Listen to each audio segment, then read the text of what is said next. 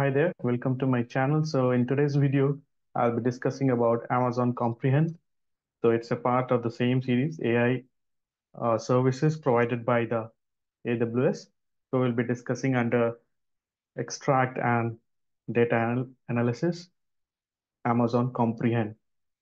So what it is and how we can utilize it, I'll be showing you a demo for it.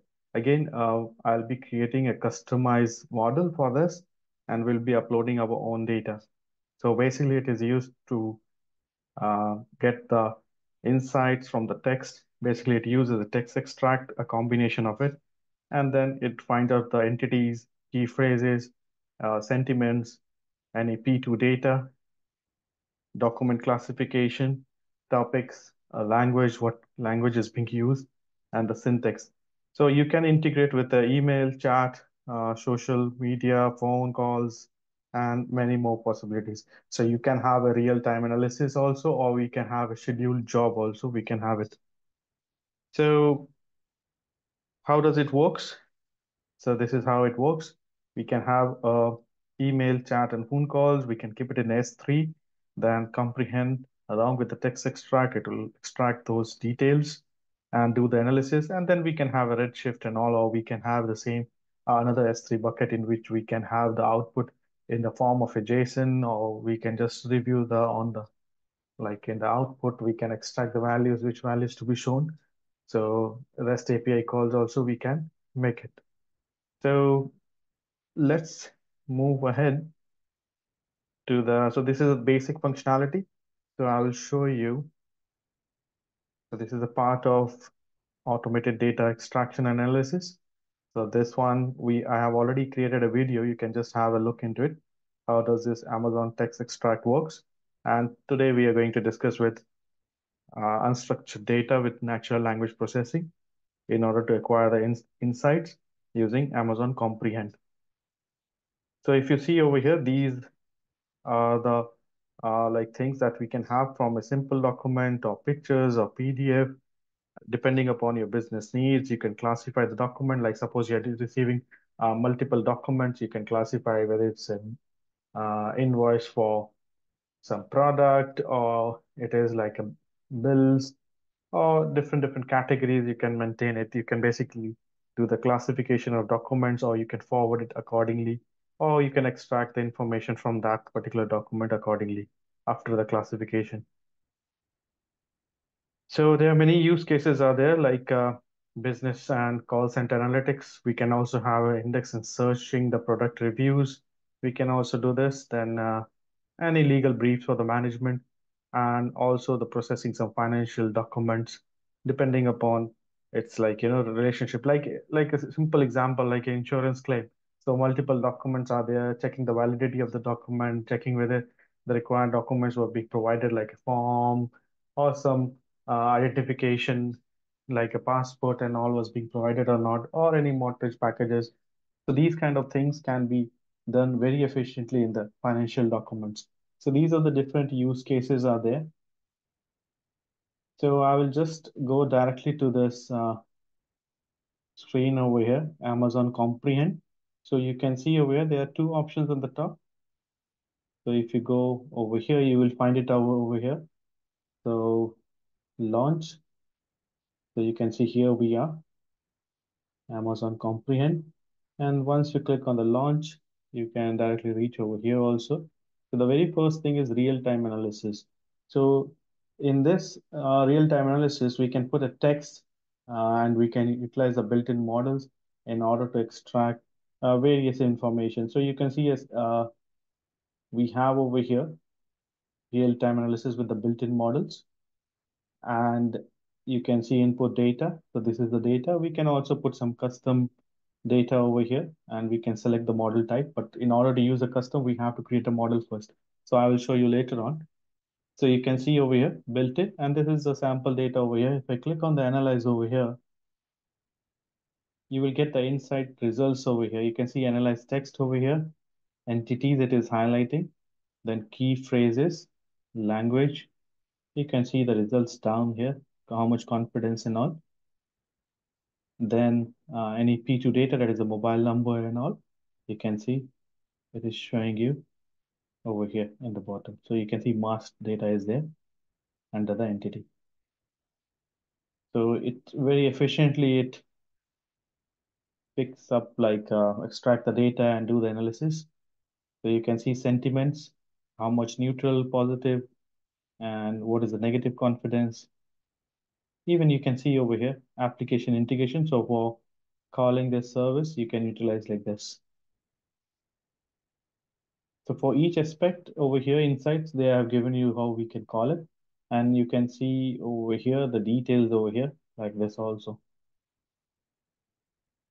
So syntax, so this is the syntax over here. Pronoun, proper noun, punctuation, verb, and all. You can get the details over here. So this is all like a real-time analysis that we have, but we are going to be focused upon this custom. So before that, better create one S3 bucket. So once you create S3 bucket, create two folders, one for the output and one for the training data that you are going to provide to the model, and as well as the different annotations that you're going to provide to the model, on the basis of which it will do the categorization or classification of the documents.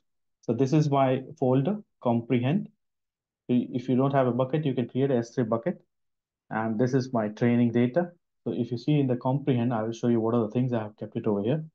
So these are the files that I have kept it over here. So basically, um, I have few supermarket invoices like this.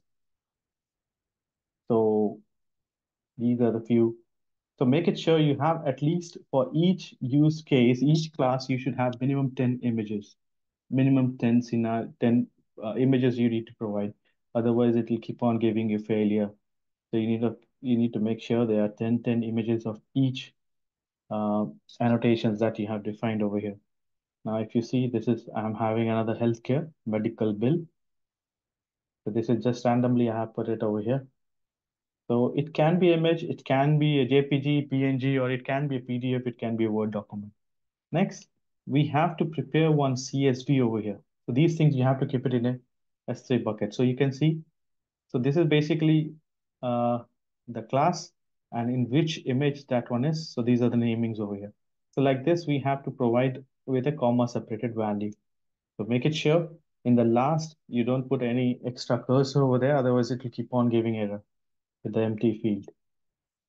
So I struggle a lot in order to get the model trained, but in the end, I was able to like model my train my model. So these are the files that I've already uploaded in the S3 bucket.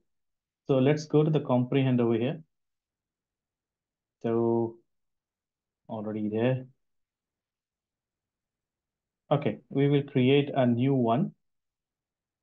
So create new model. So my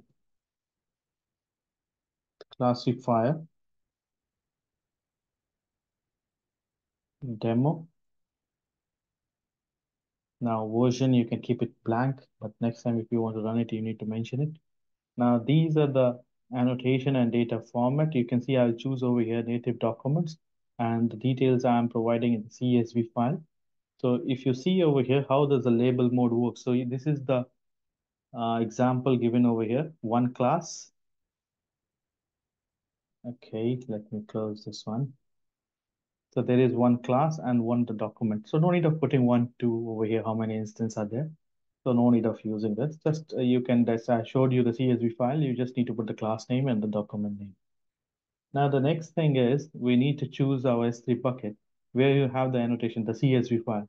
So we will choose our bucket over here and we can keep it separate location, but anyhow, it's fine. Then the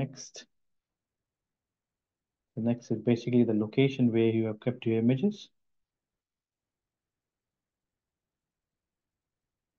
Okay, I will just choose a way. You need to provide the root directory, not any particular single image. So I just removed that one. Okay, rest of the things. And if any role is required for this, you need to create the role. And rest of the things, you keep it normal over here, advanced input and all. And this is where you want to save your output data. So I have created another folder within the same bucket with the name training data or output, whatever you want to mention. You can just mention like this, just choose. So I'll just keep it in the root. Okay, now this is the IAM role. So you can choose if you haven't created, you can just create a new IAM role. I have already created. It's just nothing. You just need to click on the create and new an IAM role. It will automatically create, giving permissions to the S3 bucket to your models to access the files. Then you hit the create button over here. Now, depending upon the file size and all, it may take around like minimum 20 to 30 minutes. So once your model is running, then we will go ahead with the endpoint. So basically, endpoints will be there to make your custom models available for the real-time classification. So you can provide it. So you can give the path to it, like where my files are. So it will do the analysis. So this is like a paid one. So we will just create once our model is ready. Even if I click on the create endpoint, I won't be able to choose over here because I don't have any custom model ready yet. So once my model is ready, then we can work on it. Then there is a new thing that is the flywheels. So basically, we can also create a flywheels for the model training. That is a new thing added over here, flywheels. So this is for training for the custom models. So we can provide the data and then we can evaluate, train the new versions and all. So no need of like doing it manually every time. So we can automate this process. So that is the flywheels. So this is for training the model versions for your custom models. So I'll go back to the classification over here. So you can see it is being submitted. It will go into training mode, then it will get into a running mode. So once this one is done, then I will show you what to create next. Like we have to create an endpoint, then we have to test also. So I'll get back to you.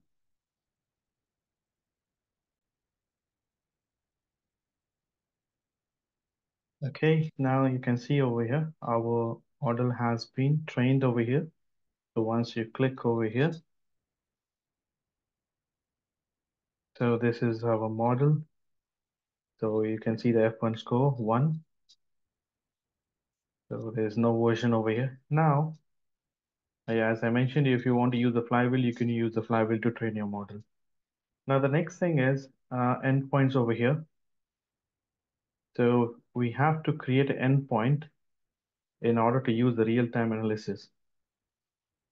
So I will create over here my endpoint. This will also take like around 10 to 15 minutes. So custom, you can see our model is shown over here. Version, nothing is there.